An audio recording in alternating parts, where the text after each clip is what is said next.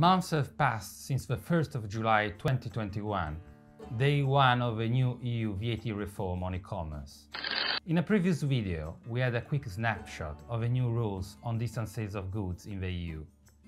If you're selling online in Europe, you have certainly seen changes in how VAT applies to cross-border consumer sales, with a new one-stop shop, the OSS.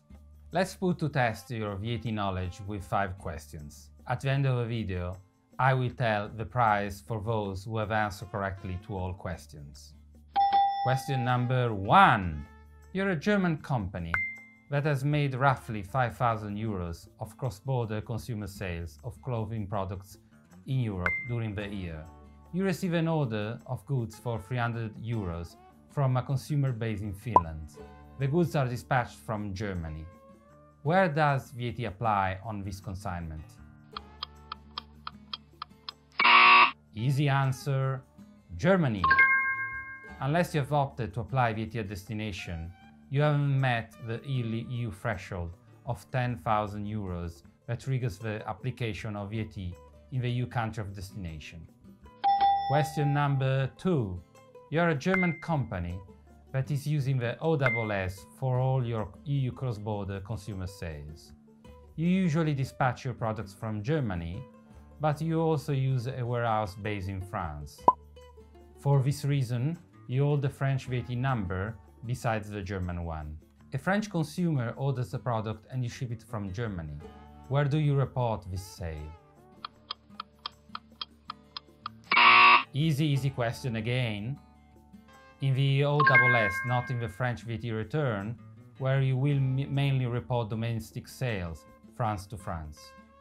Now it's question number 3. Let's do some B2B. You're a German company shipping from Germany. A Swiss business customer orders a product with shipment to a business in Belgium. You issue your invoice to a Swiss company. Where does VAT apply? The answer is Germany.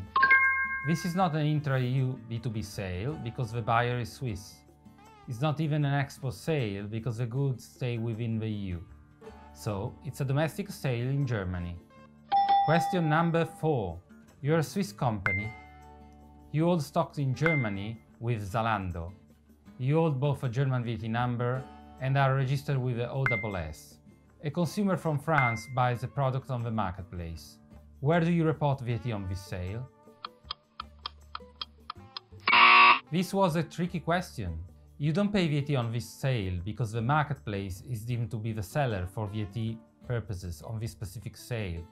The marketplace will collect, report and pay VAT on the sale. Question number 5. You're a German company. You hold stock in Germany with Amazon FBA. You hold both a German VAT number and are registered with the OSS. A business from France buys a product on the marketplace. Where do you report VAT on this sale? This time is different. The seller is EU-based and the buyer is an EU-based business too. So as long as the buyer holds the VAT number listed with the EUVS database, you will zero rate this sale in your German VAT return. Have you answered correctly to all these questions? Wonderful, you are a VAT geek. Please write me in private. As a prize, you will receive a smile from yours truly. Ciao ciao!